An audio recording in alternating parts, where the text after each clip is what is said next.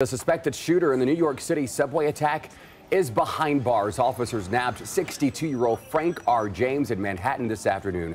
He's charged with setting off smoke grenades in a crowded subway car yesterday and then firing into that crowd.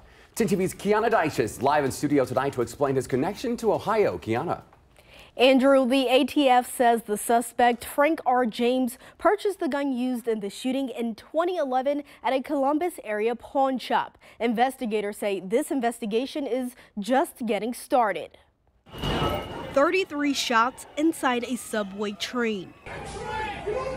Less than 30 hours after police say Frank R. James shot up the train in New York City, he's in custody, named as a suspect. Police arrested him just before 2 p.m. Wednesday in Manhattan. We were able to shrink his world quickly. There was nowhere left for him to run. The 62-year-old is known to police with ties to several states, including Ohio. Police say James purchased the 9mm gun used in the attack from a Columbus area pawn shop in 2011.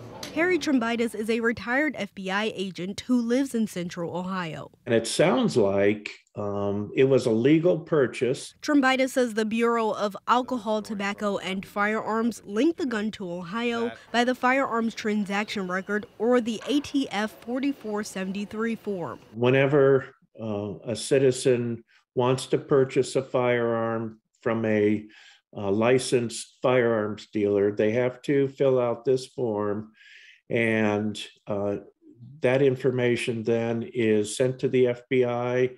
Background check is run, see if the person qualifies, doesn't have any serious felonies or anything that would preclude him from purchasing a weapon. And in this case, apparently Mr. James, at least at the time, did not have a criminal history that would keep him from legally owning a firearm. He came to the location wanting to create and cause as much damage as he possibly could.